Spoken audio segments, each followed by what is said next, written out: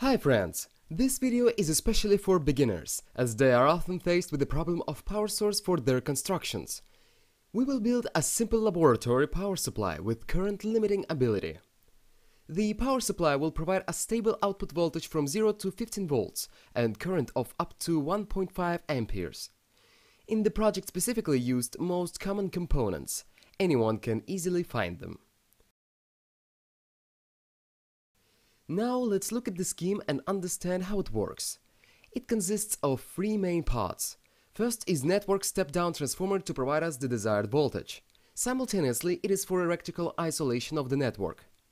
I used a transformer from power supply of the cassette recorder.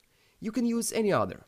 The basic unit parameters will depend primarily on the transformer, though you need to consider one thing. The maximum output voltage of the power supply will be a few volts less than the voltage of the rectifier. The transformer is selected for the desired current. In my case, there are two windings of 20 volts. Current from each of them is about 0.7 amperes. Windings are connected in parallel. i.e., the total current is about 1.5 amperes. The second part is rectifier for rectifying the AC voltage to DC, and a capacitor for smoothing the voltage after the rectifier and filter noise. The third unit is a board of stabilizer. Let's examine it in detail. A circuit operates as follows. The constant voltage after the rectifier is supplied to the stabilizer circuit, which is stabilized to a certain level. Voltage stabilization will depend on the Zener diode that sets the maximum output voltage. In this case, it is 15 volts. But the problem is that such a simple current stabilizer is low, only about 15 to 20 milliamperes. This is why it needs to be amplified by a simple current amplifier built on the transistor VT1 and VT2. Transistors are connected in such a way to ensure the maximum gain. In fact, it is an analog of the composite transistor. The voltage regulator R1 performs the function of a simple voltage divider. It can be considered as two resistors connected in series with a tap from place of connection. By changing the resistance of each, we can adjust the voltage.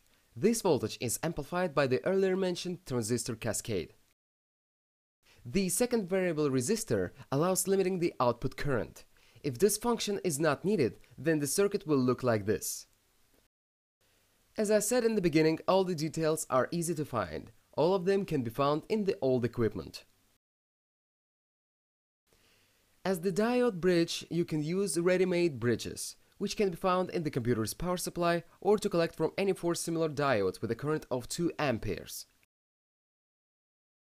If you want more than 15 volts power supply, you must choose suitable transformer and replace the Zener to a higher voltage, for example, to 18 or 24 volts. Resistor R2 limits the current through the Zener diode. The calculation is based on the voltage of the rectifier.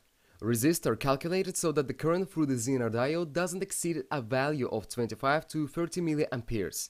If the half watt Zener used and 40-45 milliamperes, if the 1 watt Zener used. If you haven't suitable Zener, it is possible to connect in series 2 or more to obtain a desired voltage regulation.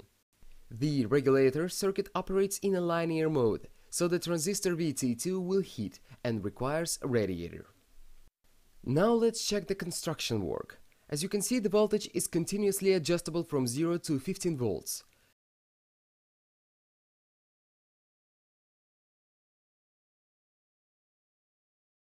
Now check the current limit function.